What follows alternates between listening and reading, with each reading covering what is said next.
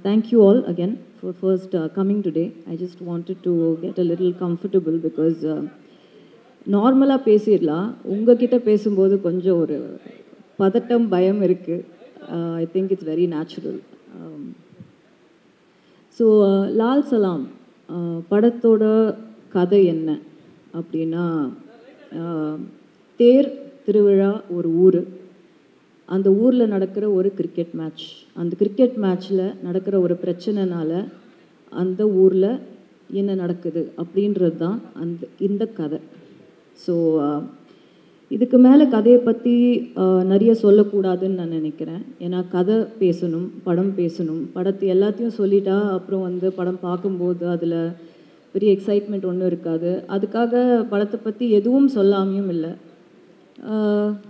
ஒரு விளையாட்டுனா என்ன, விளையாட்டு வினையாக முடிஞ்சால் என்ன ஆகும் அப்படின்றது தான் இந்த படத்தோட க்ரக்ஸ். விஷ்ணு ரங்கசாமி அவங்க தான் இந்த படத்தோட ரைட்டர், சினிமாட்டோகிராஃபர். அவங்க எனக்கு 2 கதை சொன்னாங்க. ஃபஸ்ட்டு நான் அப்போ படம் பண்ணுற ஒரு ஐடியாவில் இல்லை. நான் ஆக்சுவலி ஒரு மியூசிக் வீடியோ பண்ணேன். அது கூட சும்மா ஒரு டைம் பாஸாக சரி பண்ணலாம் அப்படின்றதுனால. பசங்க வளர்ந்துட்டாங்க. கொஞ்ச நாளாக ரொம்ப பிஸியாக பசங்களோடு இருந்தேன். அண்ட் அதுதான் எனக்கு பண்ணணும்னு தோணுச்சு. அதனால் நான் வைராஜாவைக்கு அப்புறம் ஒரு பிரேக் எடுத்துக்கிட்டேன். பசங்க ரொம்ப சீக்கிரம் வளர்கிறாங்க. அவங்களோட இருக்கிற எக்ஸ்பீரியன்ஸஸ் டக்குன்னு போயிடும் லைஃப் அப்படின்றது கண்ணு முன்னாடி பார்த்துட்டு இருந்தேன். சரின்னு அந்த பிரேக் எடுத்த டைமில் இது சும்மா டைம் இருக்குது அப்படின்றதுனால பண்ணப்போ he happen to be the cinematographer. Actually நான் கேட்டது மற்றவங்க நிறைய பேரை கேட்டேன். பட் அந்த டைமில் அவங்க there was no dates. So he happened to come. And வந்தப்போ நாங்கள் திருப்பி மீட் பண்ணோம். எனக்கு 3 டைம்லேருந்தே விஷ்ணுவை நல்லா தெரியும். நிறைய படிப்பாங்க. எப்போவுமே செட்டில் ஒர்க் இல்லைன்னா லைட்டெல்லாம் ஃபிக்ஸ் பண்ணிட்டா உட்காந்து படிச்சுட்டு இருப்பாங்க. நான் விஷ்ணுவை ஃபோனோட பார்த்ததே கிடையாது, யார்கிட்டையும் பேசி பார்த்தது கிடையாது. ஸோ அந்த மாதிரி தான் இருப்பாங்க. Very less words thinking more kind of a person. So இந்த மாதிரி ஒரு கதை இருக்குது மேம், 2 கதை இருக்குது, நீங்கள் கேட்குறீங்களான்னாங்க. சரி சும்மா சொல்லுங்கன்றப்போ ஒரு லவ் ஸ்டோரி சொன்னாங்க, லால் சலாம் சொன்னாங்க. லால் சலாம் அப்போ வேறு டைட்டிலாக இருந்தது படத்துக்கு. படம் திசையட்டும் பரவட்டும் அப்படின்னு வச்சுருந்தாங்க. வச்சப்போ எனக்கு 2 கதையும் கேட்டேன். எனக்கு 2 கதையும் பிடிச்சிது. சொல்கிறேன்னு சொன்னேன். அடுத்த நாள் ஃபோன் பண்ணி இந்த படம் பண்ணலாம் அப்படின்னு. அவங்க கண்டிப்பாக மேம் கேட்டாங்க. ஏன் அப்படின்னு கேட்டதுக்கு, இல்லை மேம் இது உங்களோட கம்ஃபர்ட் ஜோன்லேருந்து ரொம்ப வெளியே இருக்குது படம். இது ஒரு டவுன் பேக்ரவுண்டு, செஞ்சி, திருவண்ணாமலை, இந்த மாதிரி. எனக்கு மாற்றி கதை எப்படி எழுதியிருக்கணும் அப்படியே எடுக்கணும்னு ஆசையாக இருக்குது. உங்களால் பண்ண முடியும்னு நினைக்கிறீங்களான்னு கேட்டாங்க. அப்போது பண்ண முடியாதுன்னு நினச்சிங்கன்னா ஏன் சொன்னீங்கன்னு கேட்டேன். அப்போது இல்லை மேம், உங்களை மாதிரி ஒருத்தர் பண்ணால் இந்த மாதிரி ஒரு கதை இன்னும் ரீச் ஆகும், என்ன மாதிரி ஒருத்தர் பண்ணுறதை விட, இல்லை வேறு யாராவது ஒருத்தர்கிட்ட போகிறத விட அப்படின்னாங்க. சரி அப்போது பண்ணலான்னு முடிவு பண்ணோம். அப்படி தான் இது ஸ்டார்ட் ஆச்சு. அதுக்கப்புறம் என்ன ஆச்சுன்றதெல்லாம் நான் ஆடியோ லான்ச்சில் பேசிட்டேன். ஸோ அது தட் இஸ் டன் வித். உங்களுக்கு எல்லாருக்கும் தெரியும் இந்த கதை நிறைய ஹார்ட்ஷிப்ஸ். இந்த படம், இந்த ஜேர்னியே ஒரு journey of learning, journey of hardships அந்த மாதிரி தான் இருந்திருக்கு. பட் கஷ்டப்பட்டு கிடைக்கிறது தான் நிலைக்கும் அப்படின்ற ஒரு ஸ்ட்ராங்கான நம்பிக்கை எனக்கு இருக்குது. அண்ட் கதையோட க்ரக்ஸ் அதான் நான் சொல்ல ஆரம்பித்தது. ஒரு விளையாட்டு வினையாகும், ஒரு போட்டி, ஒரு விளையாடுறோம். எதுக்கு விளையாடுறோம்? ஒரு கேம் எதுக்கு விளையாடுறோம் அப்படின்னா, நம்ம ஹெல்த்துக்காக, நம்ம சந்தோஷத்துக்காக, அதை நம்ம என்ஜாய் பண்ணுறோம். அதுக்காக ஒரு கேம் விளையாடுறோம். அதே விளையாட்டுக்குள்ளே நீ பெருசா நான் பெருசா, இங்கே யார் வெயிட்டு அப்படின்னு வந்ததுன்னா போட்டி வருது அந்த விளையாட்டுக்குள்ளே. இந்த போட்டிக்குள்ளே பொருள், பணம் எப்போ வருதோ, ஒரு பணத்துக்காகவோ இல்லை ஒரு பொருளுக்காகவோ, ஒரு அவார்ட் அந்த மாதிரி இருக்கிறதுக்கு இந்த போட்டியும் இந்த கேமை விளையாட ஆரம்பிக்கிறப்போ அது பிஸ்னஸாக மாறுது. இந்த பிஸ்னஸ்க்குள்ளே, இந்த பிஸ்னஸான ஒரு விளையாட்டுக்குள்ளே அரசியல் அப்படின்ற ஒரு விஷயம் வரும்போது அந்த போட்டி பெரிய வெறியாக மாறுது. இதுதாங்க கதை. இதுதான் லால் சலாம். இந்த கதை, இதுக்கு மேலே இதை பற்றி நான் சொல்ல வேண்டிய அவசியம் இல்லை. ஐ மீன் இந்த இடத்துல நீங்கள் படத்தை பார்க்கணுன்னு நான் ரொம்ப ரொம்ப ஸ்ட்ராங்காக விரும்புகிறேன். அப்போது படம் அரசியல் பேசுதா அப்படின்ற ஒரு கொஸ்டின் வருது. படம் ஒரு சின்ன அரசியல் பேசுது. படம் வந்து ஒரு மக்களுக்கு சார்ந்த ஒரு அரசியலை பேசுது. மக்களுக்குள்ளே இருக்கிற அரசியலை பேசுது. எனக்கு என்னை பொறுத்த வரைக்கும் நான் ஸ்ட்ராங்காக நம்புகிற ஒரு விஷயம் என்னென்னா, ஆதார் கார்டு ஒரு சிட்டிசனாக ஒரு குடிமகனாக இருக்கிற எல்லாருக்குமே அரசியலோட ஒரு பங்கு இருக்குது. நம்ம இல்லைன்னு சொல்லவே முடியாது. இங்கே அரசியலுக்கு பார்ட் இல்லாமல் எந்த ஒரு கண்ட்ரியுமே இயங்காது, எந்த ஒரு டெமோக்ரஸியுமே இயங்காது. அரசியலுன்றது வந்து எல்லாத்துலேயும் இருக்குது. அதை நம்ம பார்க்குற விதம் தான் எப்படின்றதுல தான் சேஞ்ச் இருக்குது. ஸோ இதுதான் லால் சலாம்ங்க. இப்போது I have to talk about my team. அன்றைக்கி எனக்கு டைம் அவ்வளோவா கிடைக்கல. I'd like to start. என்னோடய டீம் எப்படி அமைஞ்சுது அப்படின்னா, அது வந்து என்னோடய technical team. Like I set, நாங்கள் ரொம்ப ரொம்ப ரொம்ப சின்ன டீம். யாருக்கும் வெளியே எங்களுக்கு தெரியாது. அது ஆர்ட் டைரக்டராக இருக்கட்டும், எடிட்டராக இருக்கட்டும், என்னோடய காஸ்டியூம் டிசைனராக இருக்கட்டும், கேமராமேன், த ஹோல் டீம் யாருக்கும் தெரியாது. ரொம்ப அண்டர் டாக்ஸுங்க. யாருக்கும் வந்து இவங்கெல்லாம் சேர்ந்து இவ்வளோ பெரிய படத்தை இழுத்துட்டு வந்தோன்றது எங்களால் நம்ப முடியல. ஒரு வாட்டியும் இந்த மாதிரி ஸ்க்ரீனில் பார்க்கும்போது தான் வந்து அது சிங்கே ஆகுது. நாங்கள் எங்களால் பண்ணோம் அப்படின்றது. இட்ஸ் ஆல் ஒன்லி ரீசன் என்னென்னா, ஒருத்தருக்கும் அவங்கவுங்களுக்குள்ளே இருக்கிற ஃபெய்த் அண்ட் பிலீஃப் எங்களால் முடியும் அப்படின்றது. And dedication to work, being honest to your job, இவ்வளோ தான் தேவை. அப்படி இருந்தால் நம்ம வந்து மவுண்டனை கூட கட்டி இழுத்துடலான்றது என்னோட ஒரு பெரிய எக்ஸாம்பிள் வந்து லால் சலாம். ஏன்னா இதில் நடித்தவங்கலேருந்து, இதில் ஒர்க் பண்ணவங்கலேருந்து, ப்ரொடக்ஷன் சைட்லேருந்து எல்லாரும் ஜாம்பவான்கள் அவங்களோட ஃபீல்டில். அவங்களுக்கு இவ்வளோ பெரிய படத்தை எங்களால் கொடுக்க முடியும் அப்படின்ற நம்பிக்கை முதல்ல எங்களுக்கு இருக்கணும். எங்களுக்கு இருந்து அந்த இடத்துல போய் நிற்கும்போது, இவ்வளோ பெரிய ஆர்டிஸ்ட் எல்லாம் போய் நம்ம ஷார்ட் வைக்கும்போது நம்ம பயந்துட்டோன்னா அப்புறம் வந்து அங்கே ஒன்றுமே நடக்காது. So I think first and foremost I'd like to thank my production, Laika Production, Subhash Anna, for being like a family and for giving me this opportunity and this stage and this film. இவ்வளோ பேஷண்ட்டாக இவ்வளோ பெரிய படம் இது start பண்ணி அப்படியே கொஞ்சமாக பெருசாகிட்டே போச்சு படம். ஆர்டிஸ்ட் உள்ளே வர வர பட்ஜெட்டும் பெருசாகிட்டே போச்சு. ஸோ அதையெல்லாம் என்ன மாதிரி ஒரு 2 ஃபிலிம் ஓல்டு டைரக்டரை நம்பி கொடுத்தது வந்து கண்டிப்பாக அவருக்கு நான் நன்றி சொல்லணும். அவரோட பேஷன்ஸுக்கு, தமிழ் சார் இங்கேருந்து அதை கோஆர்டினேட் பண்ணுறது, லண்டனில் இருக்கார், அதெல்லாம் time Jones, it's all very difficult. That whole section of it is very complicated. அது அண்ட் உதயண்ணா ஆப்வியஸ்லி படம் ரெடி ஆனதுக்கப்புறம் ஜென்ரலாக வந்து உதயண்ணா படம் பார்க்காம அவரோட பேனர் பேரை போடவே மாட்டார். அவர் அதில் ரொம்ப பர்டிகுலராக இருப்பார். பட் நான் வந்து ஜஸ்ட்டு ஒரு 15 மினிட் கட் மட்டும்தான் அவருக்கு காட்டின உடனே அந்த கட்டுக்காக அவரோட பேரை போட விட்டார். ஸோ அது கண்டிப்பாக அவருக்கு நான் தேங்க்யூ சொல்லியே ஆகணும். தென் I have to come to my team, the crew.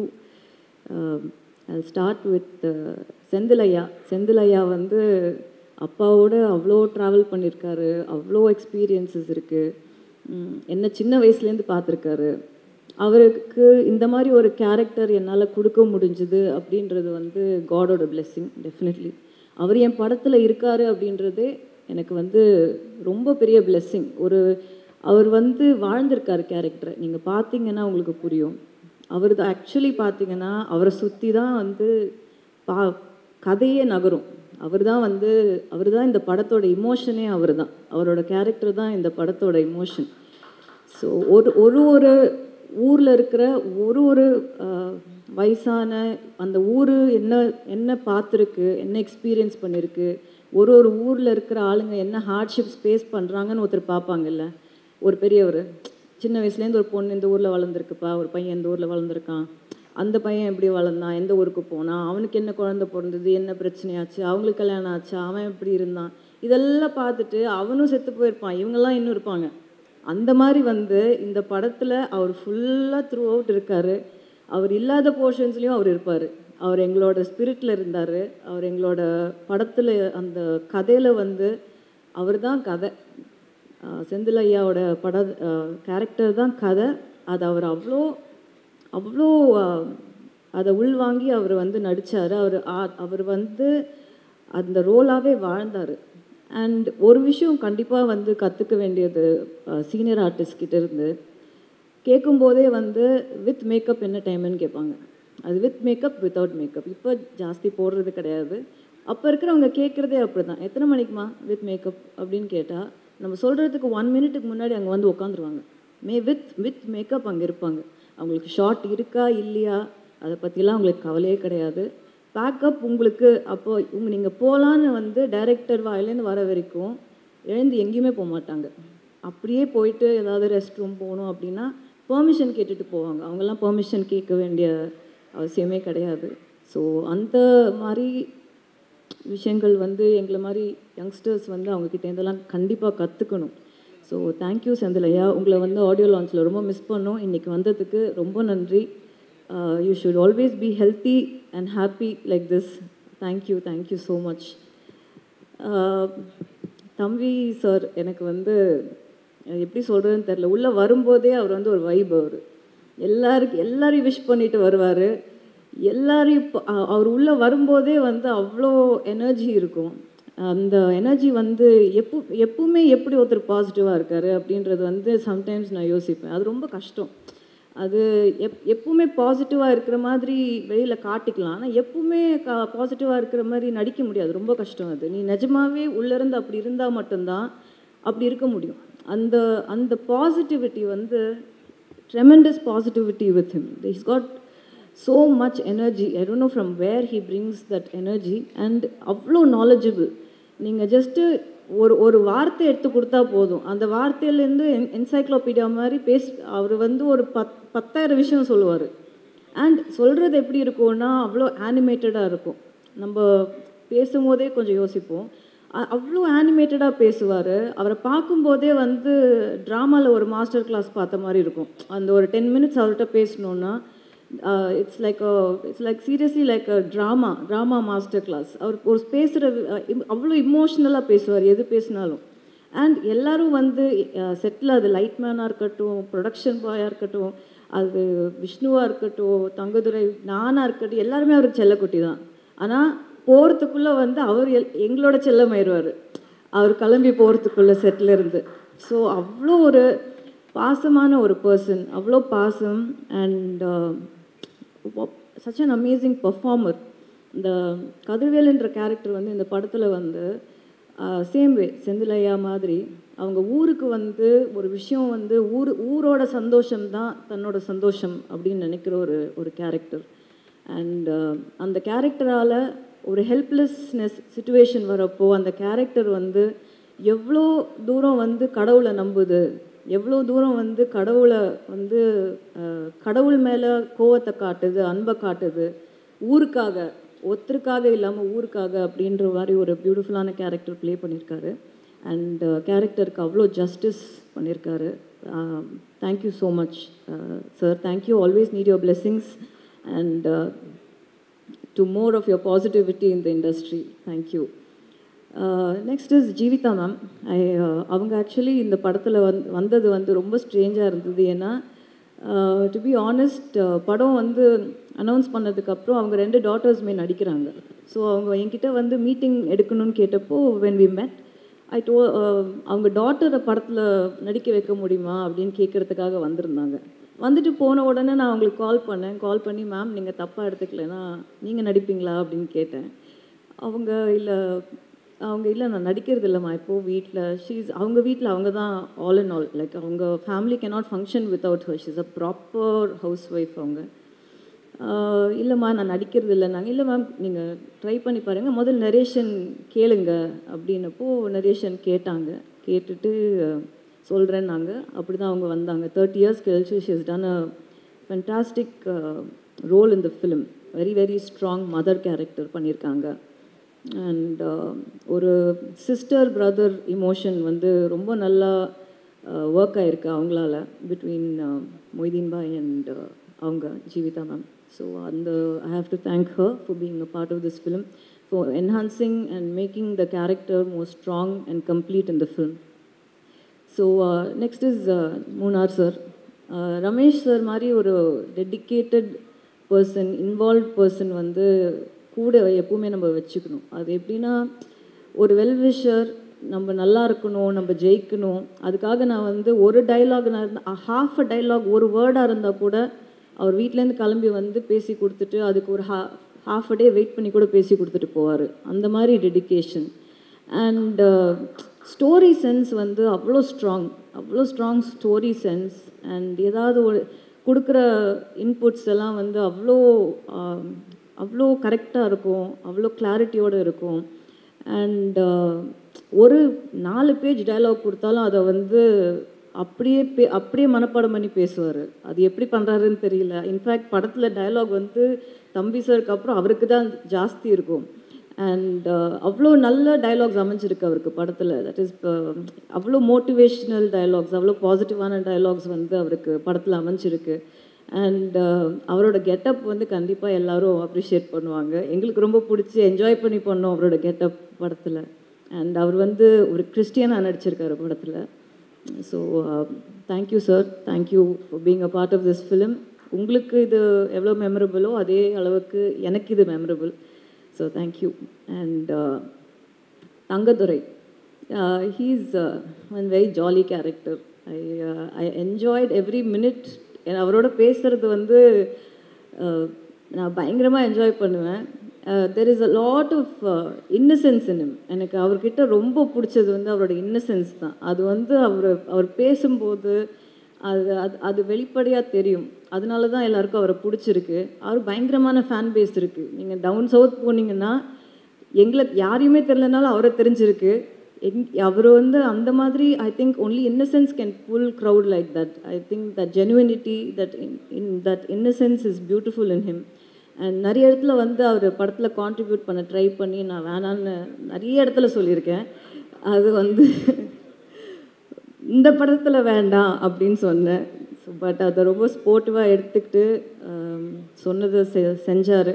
But our give up பண்ணாத ஆட்டிடியூட் எனக்கு ரொம்ப பிடிக்கும். கடைசி நிமிஷம் டப்பிங் வரைக்கும் வந்து எதையா ஒன்று போடணும் உள்ளன்னு நினைப்பார். அந்த சீனை எப்படியெல்லாம் கெடுக்கலாம் அப்படின்றதுக்கு கரெக்டாக எடுத்துகிட்டு வருவார். பட் அப்படி அவரை மீறி தப்பிச்சு வந்துருச்சு அவர் சீன்ஸ் எல்லாம். அதனால் நீங்கள் அதை கண்டிப்பாக அப்ரிஷியேட் பண்ணுவீங்க. But thank you Thangadurai for being a part of this film and not being you in it. So thank you. Nirosha ma'am, thank you again for being a part of this film. கண்டிப்பாக வந்து such a senior artist like Vishnu set, எங்களுக்கெலாம் வந்து ஒரு டைமில் வந்து அக்னி நட்சத்திரம்லாம் அத்தனை தடவை பார்த்துருக்கோம். And such a very positive person. நீங்கள் உங்ககிட்ட நல்ல விஷயம் வந்து யோசிக்காமல் பேசுகிறீங்க. அது நல்லாவும் இருக்கலாம், தப்பாகவும் இருக்கலாம் அட் டைம்ஸ். ஸோ அது எனக்கு ஜஸ்ட் உங்களை ரொம்ப பிடிச்சிருக்கு. Thank you for being in the film. And definitely you plate the part to the tea. அவ்வளோ பியூட்டிஃபுல்லாக இருக்கீங்க படத்தில் பார்க்குறதுக்கு. அண்ட் சில சீன்ஸாக இருந்தாலும் படத்தில் பாட்டாக இருக்கணும்னு நீங்கள் நினச்ச ரீசன் வேறு ரீசனுக்காக இருக்கலாம். பட் படத்தில் நீங்கள் வந்து கொஞ்சமாக வந்தாலும் கரெக்டாக வந்திருக்கீங்க அப்படின்றது ஆடியன்ஸ் பார்க்கும்போது கண்டிப்பாக உங்களுக்கு சொல்லுவாங்க. So thank you for being here and a part of this team. Vivek, I have to talk about Vivek also. Very sensible person, very dedicated to his work. He's actually a cameraman. So Vivek வந்து என்ன short என்ன எல்லாமே கண்டிப்பாக நல்லா இருந்தால் அவ்வளோ appreciate பண்ணுவாங்க. Extremely dedicated. பாவம் லால் சலாம்னால அவருக்கு பயங்கரமான இன்ஜுரி எல்லாம் இருக்குது பேக்கில். அது I have to apologise to him for that. அந்த மாதிரி ஹார்ட் ஒர்க். ஏன்னா எங்கேயுமே ஸ்டன்ட்ஸ் வந்து மோஸ்ட்லி லைவாக தான் பண்ணியிருக்கோம். யாருமே வந்து இங்கே பெருசாக டூப் இந்த படத்தில் போடவே இல்லை, தேவைப்படலை. அண்ட் எல்லாருமே ரொம்ப ஸ்போர்ட்டிவாக, நிறைய ஸ்டன்ட்ஸ் இருக்குது படத்தில், நிறைய ஸ்டன்ட் சீக்வன்சஸ் இந்த ஃபில்ம். ஸோ அது எல்லாருமே வந்து ரொம்ப ஹார்டாக பண்ணியிருக்காங்க. ரொம்ப ஹார்ட் கோர் ஒர்க் அண்ட் எல்லாம் live locations. So there's too much of work that is gone in. எல்லா படத்துலையும் எல்லாருமே ஹார்டாக தான் ஒர்க் பண்ணுறாங்க. பட் நாங்கள் பண்ண ஹார்ட் ஒர்க்கையும் நான் சொல்லி தான் ஆகணும். அதை வந்து மற்றவங்க பண்ணலை, நாங்கள் மட்டும் தான் பண்ணோன்னு நான் இங்கே சொல்லலை. நாங்களும் பண்ணியிருக்கோம், ரொம்ப ஹார்டாக ஒர்க் பண்ணியிருக்கோம். எல்லாருமே ரொம்ப ஹார்டாக ஒர்க் பண்ணியிருக்காங்க. Night and day, sometimes double shifts எல்லாம் நிறைய போட்டிருக்கோம் பிகாஸ் ஆஃப் லைவ் லொக்கேஷன்ன்றதுனால. மழை பெய்ய அடுத்த நாள் மழை வரப்போகுது, ஸோ இன்றைக்கி முடிக்கணும் அப்படின்ற மாதிரி ரவுண்ட் த கிளாக்லாம் நாங்கள் ஒர்க் பண்ணியிருக்கோம். அதுக்கு கொஞ்சம் கூட மூஞ்சி சுழிக்காமல் எல்லாருமே ஒர்க் பண்ணாங்க. ஏன்னா சம்வேர் ஐ திங்க் எல்லாருக்குமே இந்த படம் வந்து ஒரு நல்ல விஷயம் வந்து வெளியே சொல்ல வருதுன்றதை எல்லாரும் உள்ளே நம்புகிறாங்க. அந்த நம்பிக்கை தான் அவங்கள வந்து இவ்வளோ தூரம் டெடிக்கேட்டடாக ஒர்க் பண்ண வச்சுது அப்படின்றத நான் ரொம்ப ஸ்ட்ராங்காக நம்புகிறேன். And Diwakar last minute entry தான் படத்தில். ஐ திங்க் தங்கம் சொல்லி தான் ஹீ கேம். படத்தில் வந்து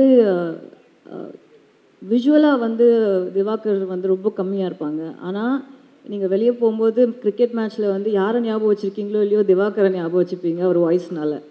அவ்வளோ அவ்வளோ அழகாக அவ்வளோ ஹார்ட் ஒர்க்கோட அந்த ஒரு கமெண்ட்ரி பண்ணியிருக்காரு. ஐ திங்க் அந்த கமெண்ட்ரி தான் அந்த 2 கிரிக்கெட் மேட்ச்சில் வந்து அவ்வளோ பெரிய பார்ட் ப்ளே பண்ணுது. அந்த ஊரோட ஜாகிரஃபியிலேருந்து, லைஃப் ஸ்டைல்லேருந்து, அந்த பீப்புளோட இமோஷன்ஸ்லேருந்து, என்ன மாதிரி ஆளுங்க அங்கே இருக்காங்கன்றதுலேருந்து வந்து அந்த கமெண்ட்ரியிலேருந்தே வந்து நம்ம ஃபீல் பண்ண முடியும் அந்த சீக்வென்ஸில். அண்ட் என்னோட art director Ramu Thangaraj, very very silent person. அவரும் என்னோடய குரூப்பே ரொம்ப ஒரு சைலண்ட்டான குரூப் தான் அது. பட் வேலையை கரெக்டாக பண்ணிடுவாங்க எல்லாருமே. ரொம்ப டெடிக்கேட்டட், ரொம்ப இன்ட்ரெஸ்ட் எடுத்து சின்ன சின்ன நியூஆன்சஸ், சின்ன சின்ன டீட்டெயிலிங். ஏன்னா கதை வந்து 90s செட் ஆனதுனால சின்ன சின்ன டீட்டெயில்ஸ் கூட வந்து ரொம்ப அழகாக எடுத்து ரொம்ப ரிசர்ச் பண்ணி டைம் எடுத்து பண்ணுவாங்க. பாவம் நாங்கள் தான் டைம் நிறைய யாருக்கு கொடுக்குறது, எங்கே டைம் கொடுக்குறோம்? போய் ஷார்ட் வச்சா வந்து ஓடுறது தான், அங்கேருந்து வந்து பேக்கப் வரைக்கும் எப்போ முடிப்போம், எப்படி முடிக்கிறதுன்னு அந்த மாதிரி எடுத்தோம். ஐ திங்க் ஒரு 91 days we have shot for this film. அந்த 91 days-உமே வந்து எக்ஸ்ட்ரீம் லேர்னிங் எக்ஸ்பீரியன்ஸ் அது ஒருத்தரோடையும். அண்ட் நான் ரொம்ப பெருமையாக சொல்லிக்கிற விஷயம் ஒரு விஷயம் கண்டிப்பாக இருக்குது. சினிமாவில் வந்து சண்டை போடாத ஆளுங்களே கிடையாது, சண்டை நடக்காத செட்டே கிடையாது. எனக்கு தெரிஞ்சு லால் சலாமில் சண்டையே நாங்கள் போடல. அதை நான் ரொம்ப பெருமையாக சொல்லிக்கிறேன் இந்த டீமை பற்றி. ஐ திங்க் அது ரொம்ப பெரிய விஷயம். ஏன்னா different opinions, different personalities, different ideologies எல்லோரும் சேர்ந்து ஒரு இடத்துல கண்டிப்பாக கான்ட்ரடிக்ஷன்ஸ், கண்டிப்பாக மனஸ்தாபங்கள், கண்டிப்பாக அந்த மாதிரி விஷயங்கள்லாம் நடக்கிற ஒரு இடத்துல அதையும் மீறி ஒரு படத்துக்கு நல்லது நடக்கணும், அதையும் மீறி வந்து இந்த படம் நல்லா வரணும்னு ஒரு ஹோல்சமாக ஒரு டீம் நினைக்கிறப்போ அதையெல்லாம் தாண்டி வந்துடுது. அது எங்கேயுமே வந்து எங்கேயுமே எந்த ஒரு விஷயமுமே வந்து ஒரு பெரிய பிரச்சனையாக வந்து எங்களுக்கு வரவே இல்லை. கடவுள் புண்ணியத்தில் இந்த டீம் எனக்கு அப்படி அமைஞ்சுது. அது இந்த மாதிரி ஒரு டீம் இல்லாமல் கண்டிப்பாக என்னால் பண்ண முடியாது.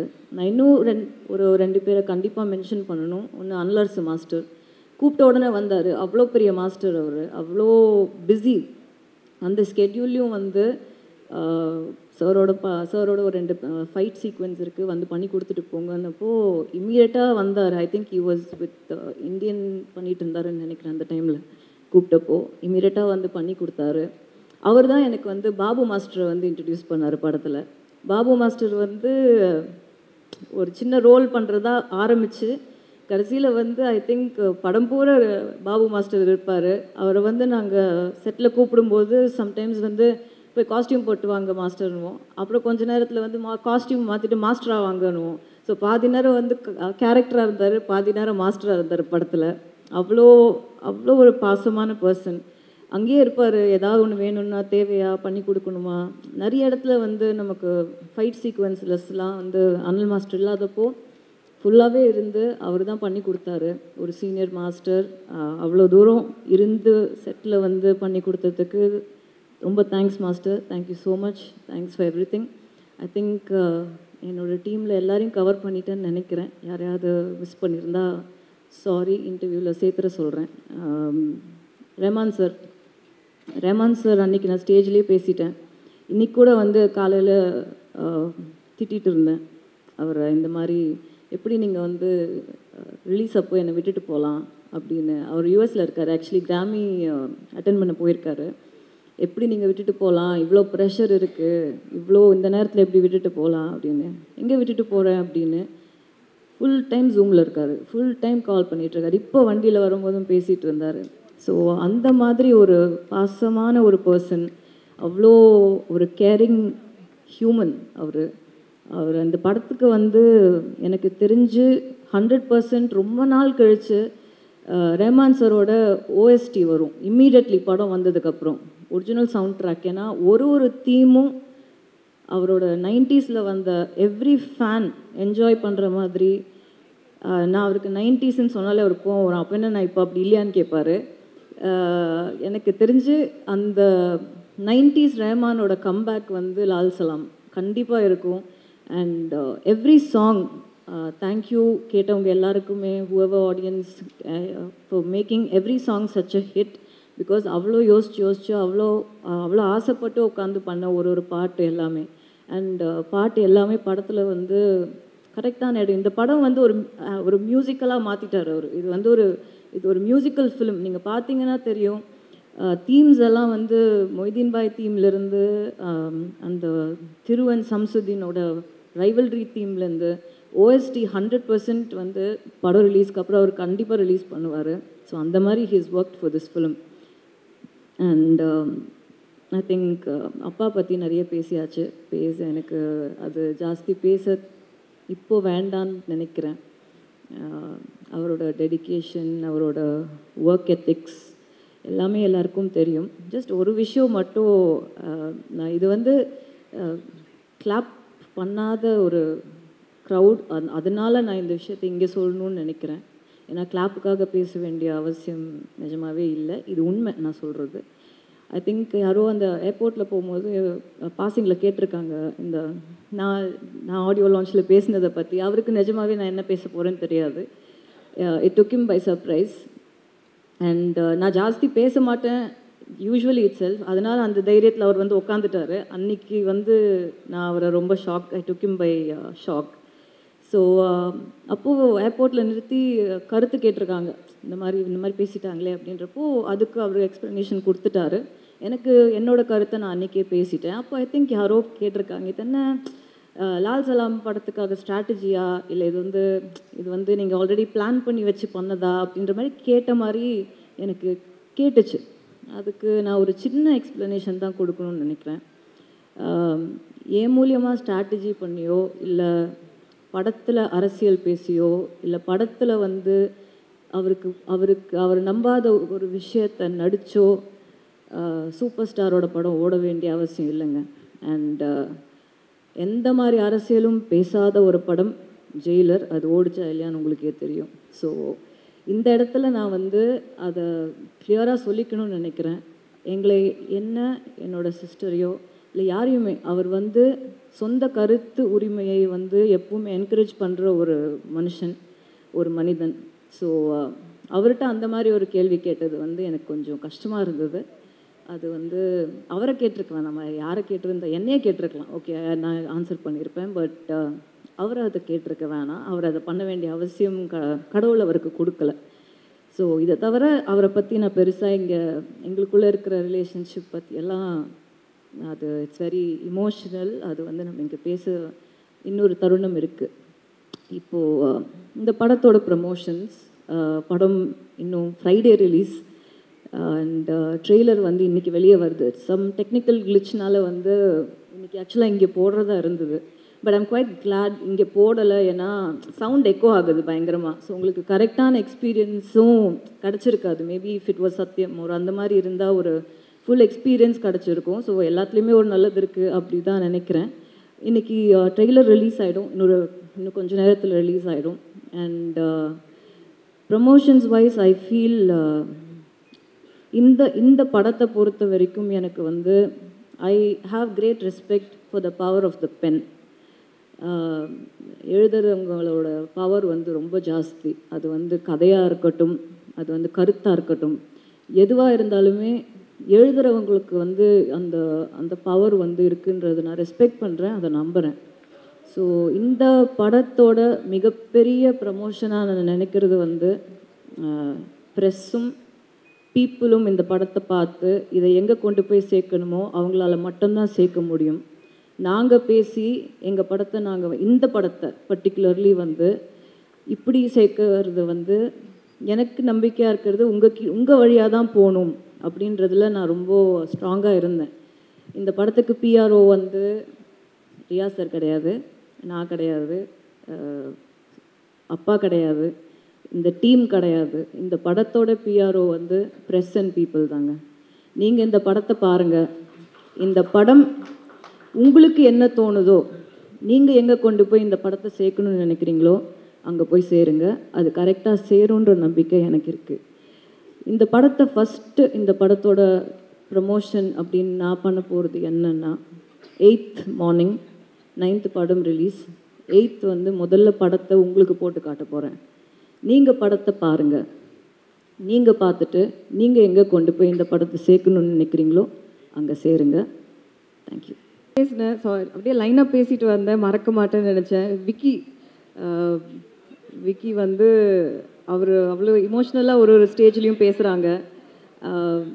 அந்த எமோஷன், அவரோட ஃபீலிங்ஸ் வந்து எனக்கு அவ்வளோ புரியுது. அவ்வளோ